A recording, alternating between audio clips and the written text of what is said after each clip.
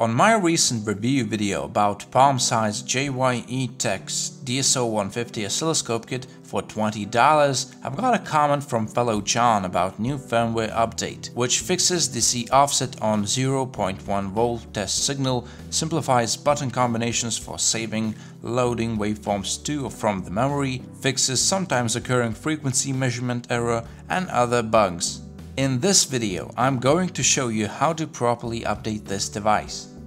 To start with, you will need your DSO and a way of powering it, soldering iron with some solder, 3 jumper wires, PC, and most importantly, USB to serial UART interface, which lets your computer speak with the oscilloscope using serial communication.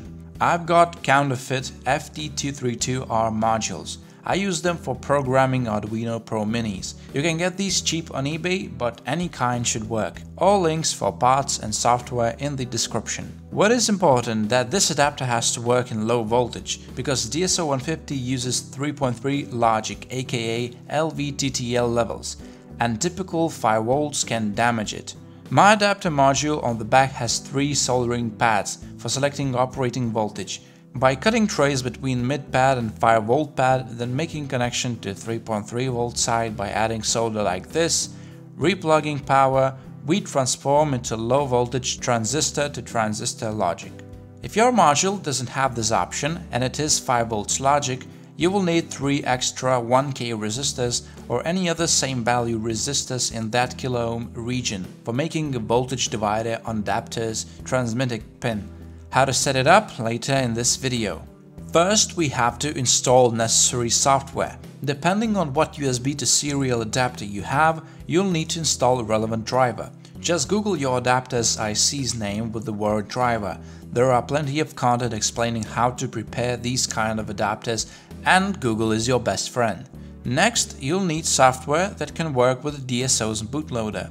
It is called Flash Bootloader Demonstrator by ST. And of course, we need the new firmware. Head on to JYE Tech's website, go to DSO150, firmwares, and press on the newest version. After download, extract the .hex file to your desktop. Now let's get on to the hardware setup. Open up the DSO case, take out the digital board, and on the back side look for jumpers JP1 and JP2. We have to close them with a bit of solder. This will make the DSO start on bootloader instead of the main firmware at the next power up. Next, we have to attach the USB to serial adapter. From the J5 pinout located at this edge, you could solder proper DuPont pins on the board like this, so making it more cable friendly. Connect the oscilloscope's G and D pin to the module's ground pin. Data connections has to connect contrary to each other, so adapters RX signal to TX and TX straight to RX. As I mentioned, if your adapter is 5 volts logic, you will need to use those 3 1K resistors. Join them in series, connect adapter's TX pin to one side and ground to other, though creating a simple voltage divider. The resistor junction closer to adapter's 5 volts TX pin will be your new signal point, which is dropped down to around 3.3 volts. Now let's power up the oscilloscope. Screen should light up and stay white. Connect USB adapter to your computer and launch the Flash Bootloader Demonstrator. Select the adapter's COM port, set the baud rate to 115/200 and hit Next. Screen with traffic light should pop up. If it's green, hit Next, but if it's red, press on Remove Protection and proceed. If you're unable to get to this screen, try switching TX and RX pins on the DSO side. Common problem can be that the USB to serial adapter's driver is not working.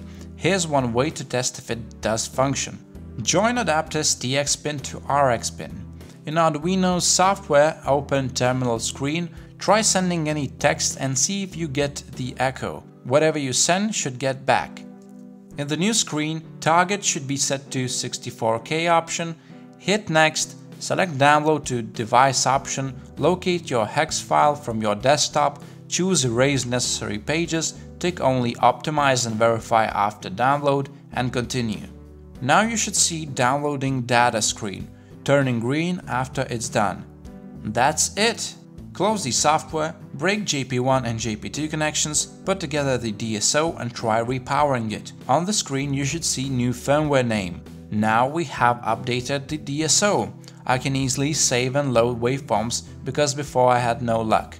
While holding adjust knob and pressing second division button, we can save and with a trigger recall. Thank you guys for watching, hope this helped. Currently I'm in the process of figuring out my style of making videos. This was more organized and scripted video. I would appreciate any criticism or suggestions in the comments. Consider subscribing because I have new videos coming up like tutorial how to make this same DSO battery powered. That's it for now and bye!